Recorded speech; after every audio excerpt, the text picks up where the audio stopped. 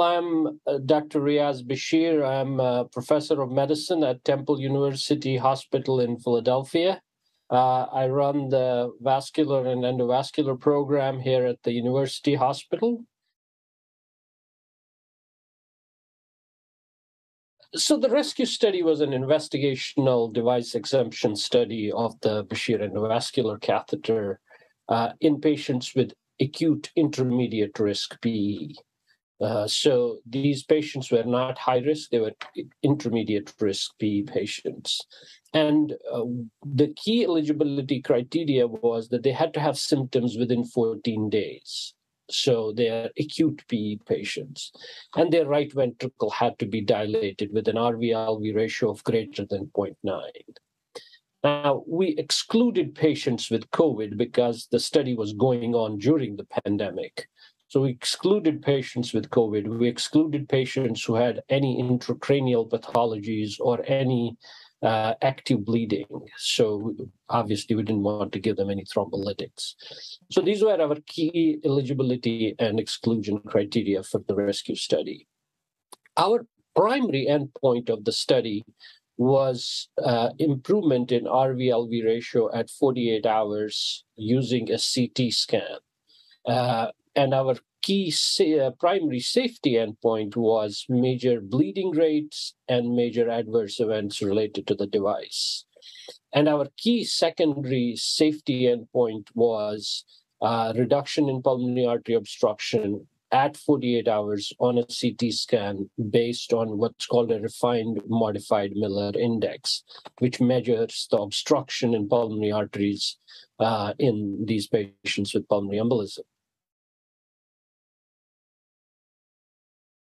The main finding, the primary endpoint, was reduced. The RV-LV ratio was reduced by 33%, which is more than what we have seen with 100 milligrams of TPA.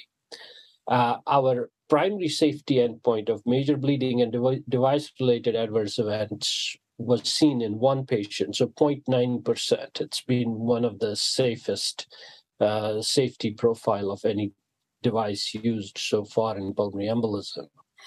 And our secondary efficacy endpoint of reduction in pulmonary artery obstruction was seen in 35.9% of patients.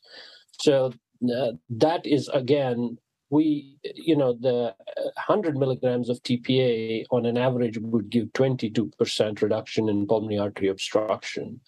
And now with this form of therapy, we were able to achieve 36%. So that was a significant improvement on currently available treatments that we have.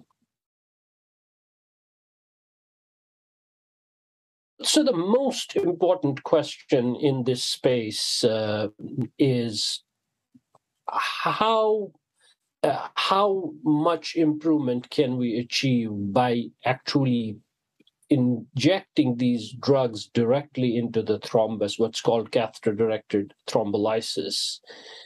Is catheter-directed thrombolysis better than just giving anticoagulation to these patients who have intermediate risk PE? So we don't know the answer to that question. I think the technology has matured enough, and we have enough data now based on these prospective controlled studies that we can randomize patients to anticoagulation alone versus catheter-directed thrombolysis in patients with intermediate risk PE. And I think that's the study that is really needed to change the guidelines, to advance the field of treatment of intermediate risk pulmonary embolism. But in high-risk pulmonary embolism, the most important thing now is to do a randomized trial of comparing this therapy to systemic and thrombolysis, where you give full-dose thrombolysis. And again, I think the technology has evolved enough that we can actually be able to accomplish this now. So those are the next future steps in this field.